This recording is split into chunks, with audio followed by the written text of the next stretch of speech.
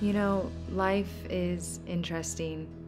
One moment you're buying a book that's required for a class, and the next you're sitting down with incredible people, hearing their stories and their experiences. And they're all centered around their father, Henry A. Clausen, that little boy right there in the photograph. This is his story. An artist model, a professional wrestler, a clown, a film extra and stuntman, a writer, an intellectual, and a rare book dealer and antiquarian. Ladies and gentlemen, the Danish American Wonder.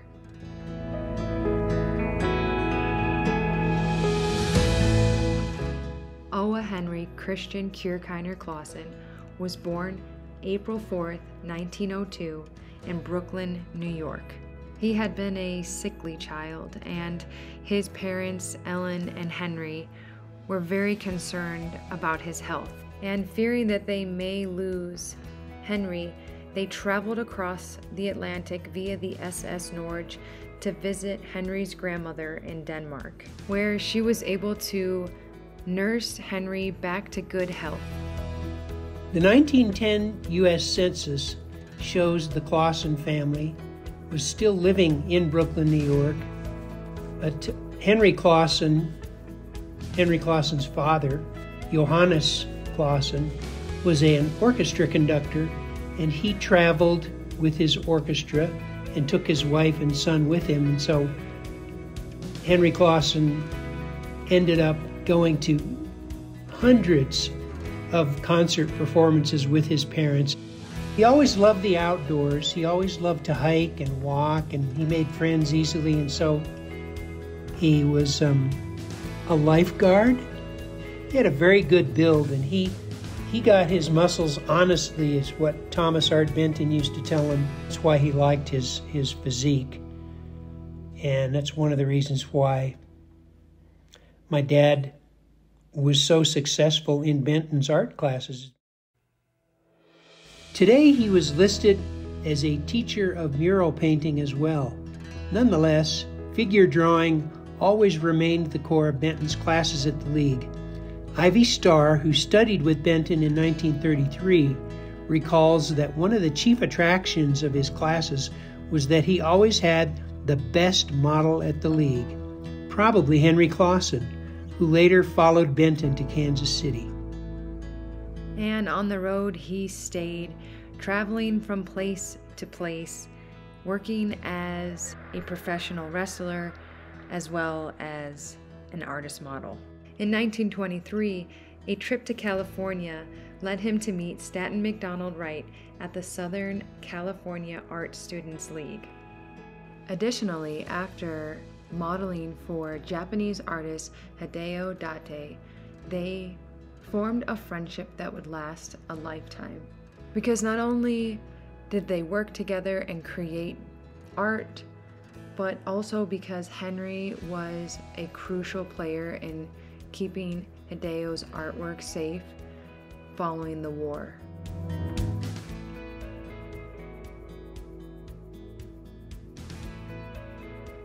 Henry was working as a successful artist model as well as wrestling all over the country.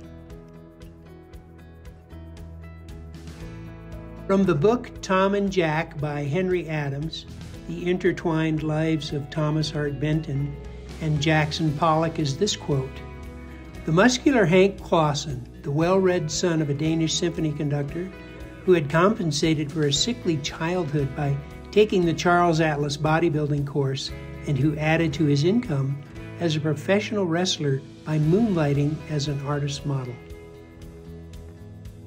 Henry could also be seen working as an extra on film sets, including The Thief of Baghdad, starring Douglas Fairbanks Sr., as well as with actor Milton Sills. And here is a cast photo where Henry can be seen standing behind Milton, who is centered there. Henry's athleticism allowed him the opportunity to do stunts, fight choreography, and to work on film sets as an extra. He can also be seen in The Merry Widow. And he also trained with actor Elmo Lincoln for many of his roles. Most famously, Henry trained with Harry Houdini. They trained at Bothner's Gym in New York City. In 1930 and 31, Henry Clausen was hired by Tom Benton to pose for a large mural he was working on for a private party entitled America Today. And after a number of decades, it ended up and is still on display today at the Metropolitan Museum of Art. And Henry is prominently figured in a number of the panels.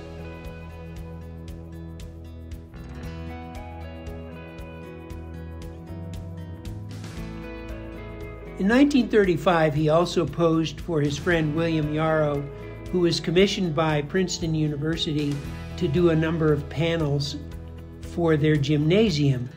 And in every panel are sports figures doing various activities, and Henry is prominently figured in almost every single one of those panels as a runner, a gymnast, football player, tennis player, golfer, and what have you.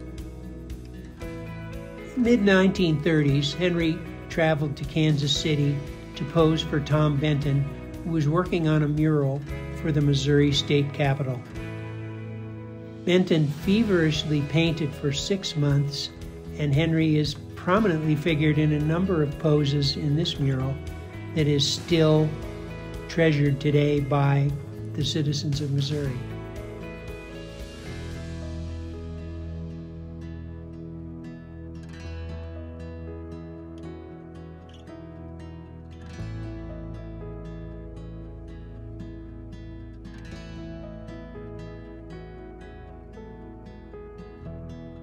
Henry's physique was instrumental for many artists for many years. In 1937, while working for the Works Progress Administration, Henry posed for what is now one of the most famous freestanding tile murals on the west coast of the United States in Long Beach, California, and it's entitled The Long Beach Recreations. And though Henry was very occupied working as an artist model and traveling throughout the country, that did not slow down his professional wrestling career. And most importantly, he was recognized as an intellectual and an incredibly talented man.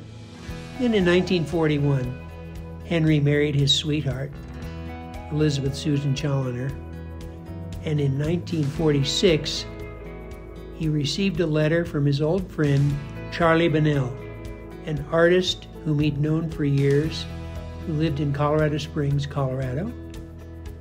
And he had news for Henry. There was a bookstore for sale for $500.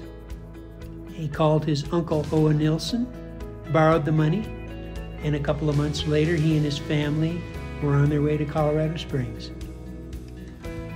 After arriving in Colorado Springs, Henry and Betty contacted their old friend Archie Music, who set them up in a small shack at the base of the Garden of the Gods on Studio Place. And from there, the family grew and grew and grew and made memories that are still lasting today. Some of my fondest memories were sitting in the bookshop, and sometimes Dad would just tell me I could have the day off from school so I could come and I could sit in the bookshop. And that was fine with me because I love to read.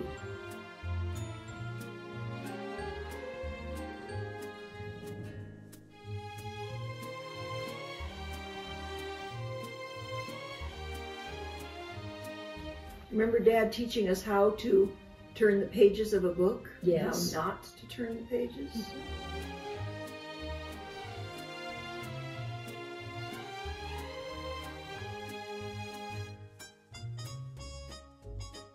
Yeah, what was it? He had beeswax and lanolin.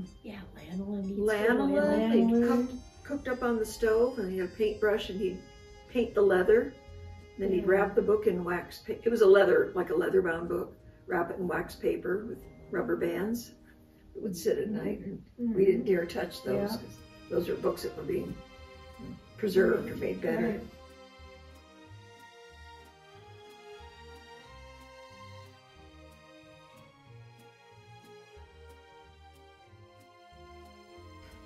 I always loved to read as a kid, and and you know, hung around the bookstore, helped my dad move books, and I remember moving from location to location a few times, and I didn't like carrying the books that much, but there was always something interesting to read.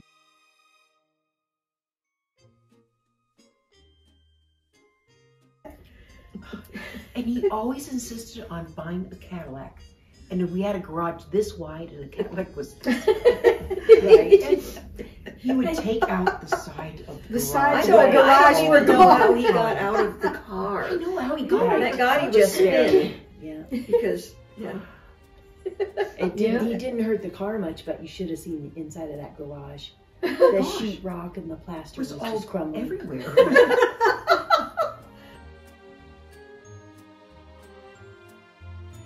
And you could always tell where Dad was because he whistled. Remember, he constantly whistling. He whistled. That whistle was just never ending. Oh, So yeah. that was a great memory, him whistling.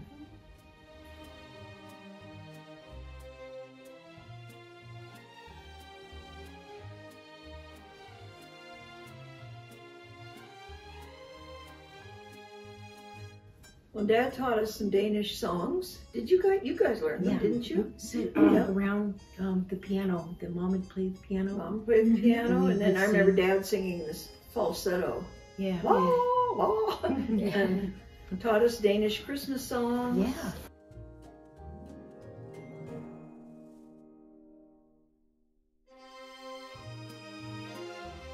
I remember Dad used to hide money in books, Oh, yeah. like $50 bills, and Yeah. he'd hide them in Oh, different really? books. Oh dear. That the lucky person that bought that book, I guess. Right. But yeah. Huh.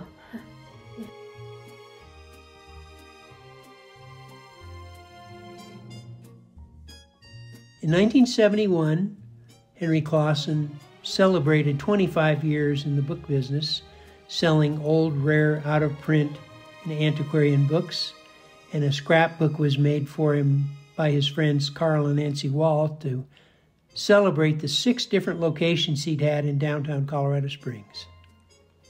After 25 years in the book business, Henry reflected back on his career as an artist model in an article about Stanton MacDonald Wright in the American Art Review, in which he also recalled his friendship with Archie Music, his old friend from the 1920s, whom he'd hiked with on Pikes Peak.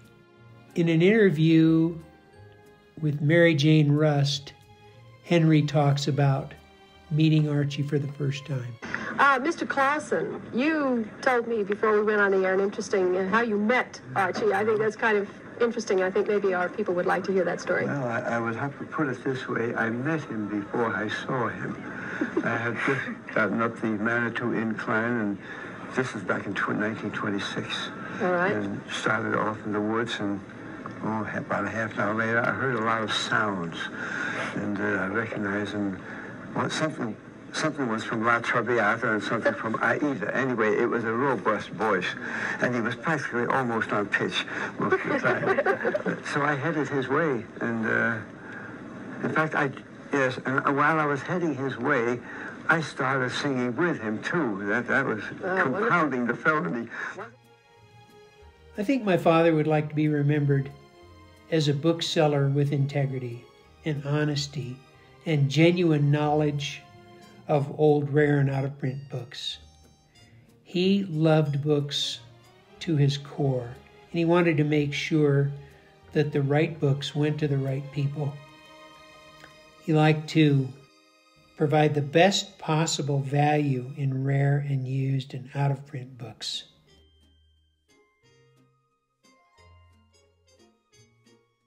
Yeah, he was kind of amused and maybe annoyed by people who would bring in, I've got this really old book, you know, it was from maybe 53 or something.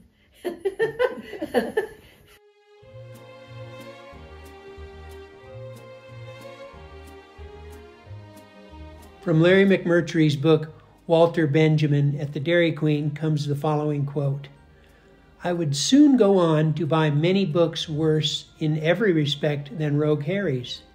In June of that same year, while on a senior trip, I first stepped into old Mr. Clausen's bookshop in Colorado Springs, a shop I was to revisit often for the next 25 years. On this first visit, I bought a ratty, but to me resplendent issue of Byron." Henry Clausen, ex-wrestler, seller of books used and rare. He commands from shop's stern a grizzled, aging Viking, slim, compact, eyes that probe each subject with Nordic care. He repastes a binding, careless fools, no salesman, a go-between for readers and their chosen lands. He sweeps an occult lady with baleful eye as he counts change from a cigar box register. He could go top deck with yarns to drag applause from Beowulf himself, how he wrestled monsters for years. Merduk, the Trenton killer, Sin Fang Yu, the Chinese torturer. Or he could brag out of style about his blonde Iseult, their clan of Norsemen. But no, he keeps a lonely helm, engrossed to chart mind's course in drift through currents and tides of books, a sidelong glance once in a while at crowds constant as waves on endless journeys out there. There's no denying that Henry A. Clausen was an influential individual within the Pikes Peak region. He lived a tremendously adventurous life and was a multi-talented artist and entertainer. Throughout his life, he collaborated with world-renowned artists and left his mark within art and music and film and sports such as wrestling, and he holds a place within the hearts of many individuals and not just those in Colorado Springs. He was quoted for saying, "Old books, like old friends, wear well." The legacy of Henry A. Clausen still lives on throughout his children, who I had the pleasure of speaking with and reminiscing with. Currently, Clausen's books is being run by Doug Clausen, one of Henry's sons. The bookstore is still thriving and can be found now online. And thanks to a book that I needed, that I purchased at Clausen Books, I now know of the incredible and talented Danish American wonder.